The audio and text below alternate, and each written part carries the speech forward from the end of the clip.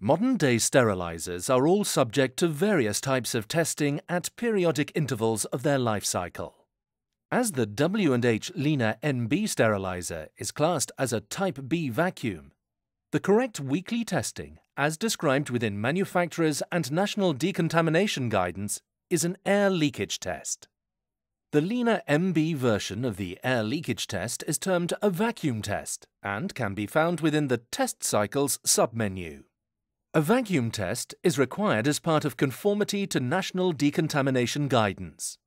It tests the integrity of the Lina sterilizer's closed pneumatic circuit. The vacuum test cycle should be the first cycle performed on the first day of every week the sterilizer is in operation.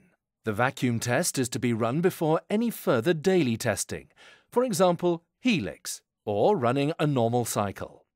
Prior to the test, it is imperative to ensure that the temperature of the internal chamber is cold, or no greater than ambient room temperature.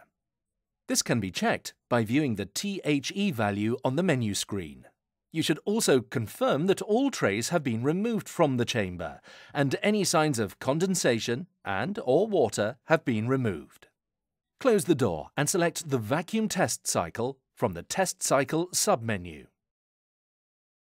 Once the vacuum test cycle has been successfully completed, the display panel on your Lina sterilizer will display Test Passed.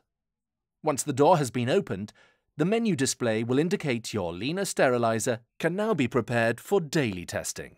All test results should be documented in a logbook specific to the sterilizer, in accordance with national decontamination guidance. Further information on product maintenance, compliance testing and current national decontamination guidance can be found on this website. For all other inquiries, please click Contact Us or email us at the following address.